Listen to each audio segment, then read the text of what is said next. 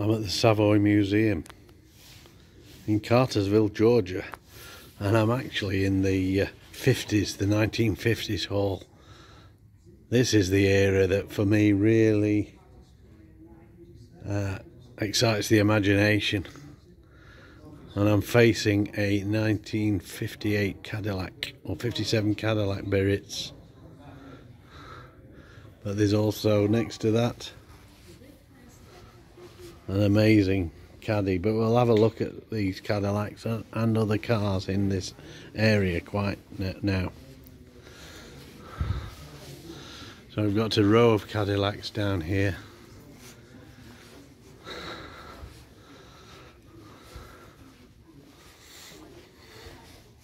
And look, we've got, this is a 1960s Caddy 62 series. Again, look at the fins, the chrome, etc., and the fins and the size of the trunk and the boot. A massive four-door car, all in red interior. 4 on the tree and gear change.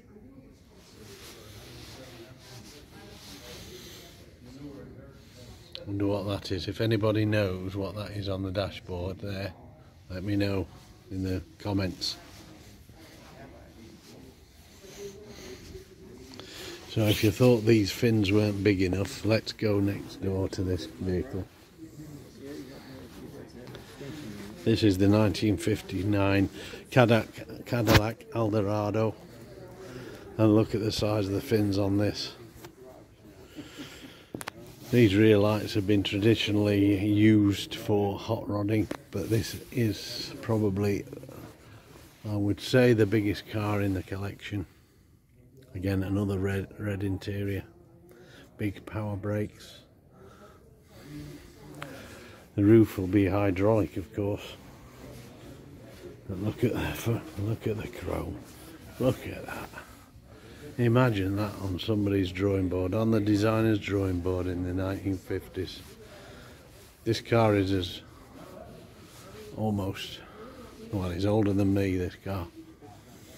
And the flourish of putting the Biarritz sign there, and then down the side a big chrome accentuation down the side, linking the chrome windscreen surround to the chrome rear of the vehicle, and again the polka dot type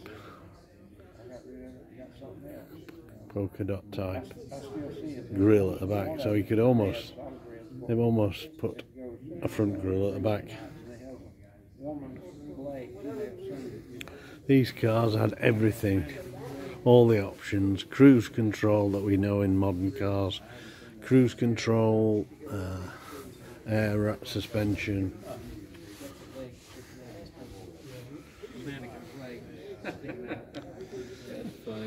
self-dimming mirror.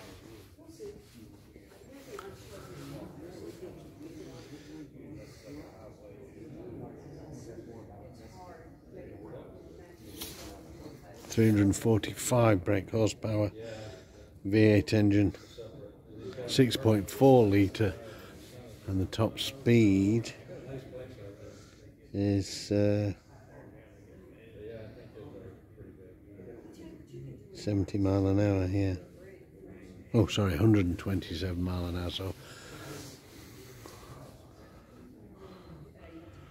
be interesting to see the roof going up. So there's the Cadillacs, some magnificent examples.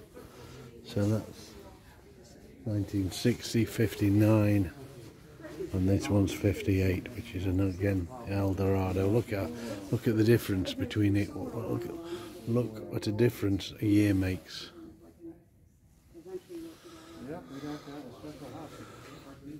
Completely different. Still got the fins, but again, massive rear area for the roof, and a really sort of blue metallic. Look at the chrome again, dashboard.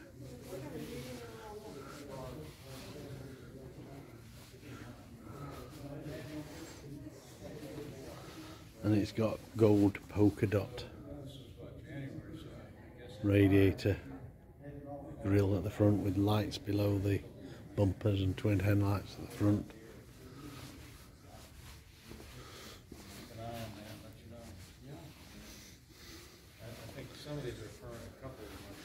Maybe they should put the roof up. I wonder if the roofs work on them all. Still. The convertible top would automatically close and the windows would roll up.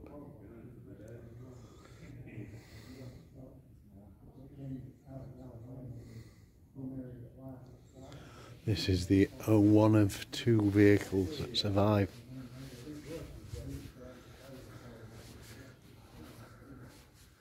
It is a Chevrolet El Camino from 1959.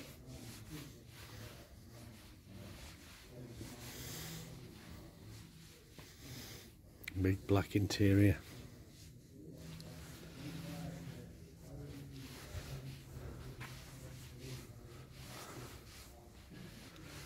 Again. Let's move over to some 1959 Plymouth. So all these cars at 1959, these were in, you could go out and buy at 1959 one of these vehicles from the right dealership. Which would you buy? Would you get a Caddy? Would you get the El Camino? Or would you get this Plymouth?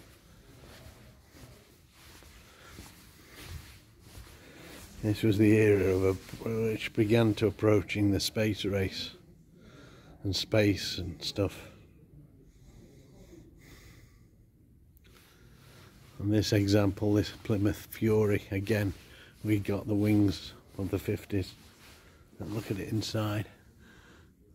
Like a clear Bakelite steering, not Bakelite, but a clear plastic steering wheel. A push button gear change, look, I think on the right hand side.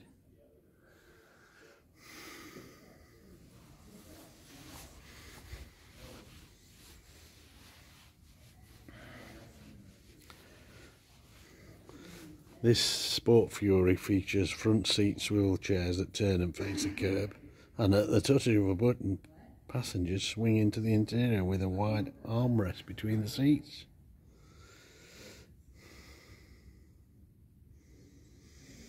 .2 litre, 318 cubic inch engine, 123 mile an hour top speed. Next to that is Pontiac Bonneville convertible, 1957.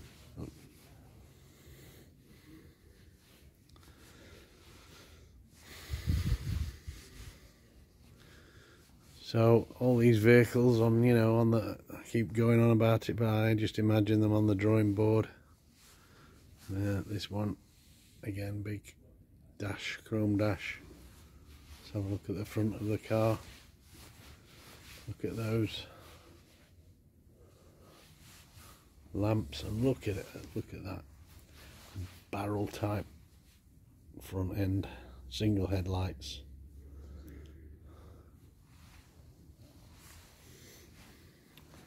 And next to that one is a Lincoln.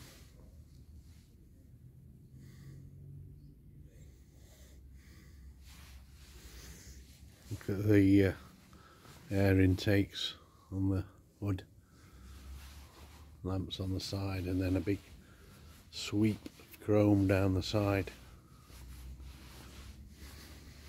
Sorry, this is a Packard, 1956 Packard, not a Lincoln, Packard.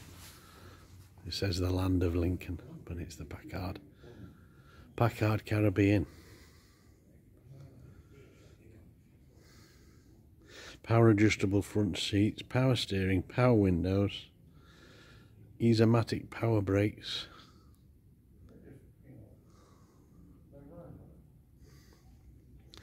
Notice the exhaust exiting out of the chrome bumper, as with the one next to it, the Bonneville next to that. Twin aerials.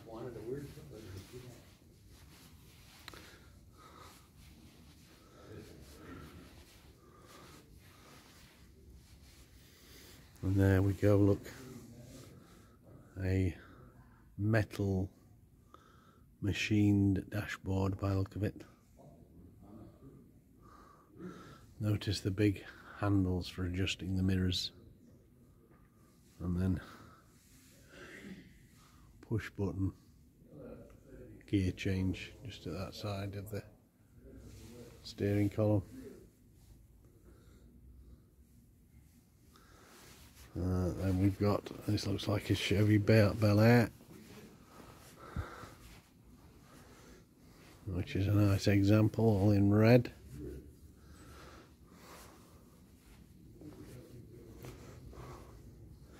(1957), and then we've got a Studebaker.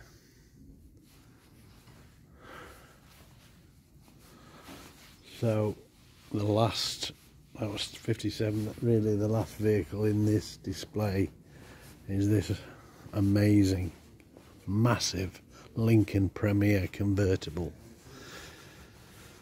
in a purple colour.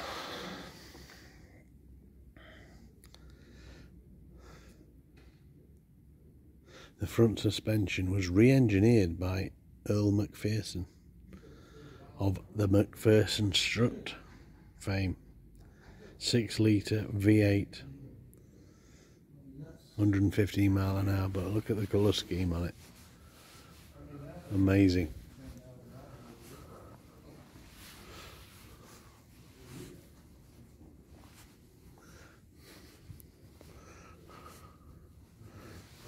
Hood emblem. Look at this. Single headlights. Straight line chrome. Front end. This was 56, so this was the start of it all. So no fins as such. Little fins, but so where we go, there's the 50s display at the Savoy Museum. If you like the video, please like and subscribe.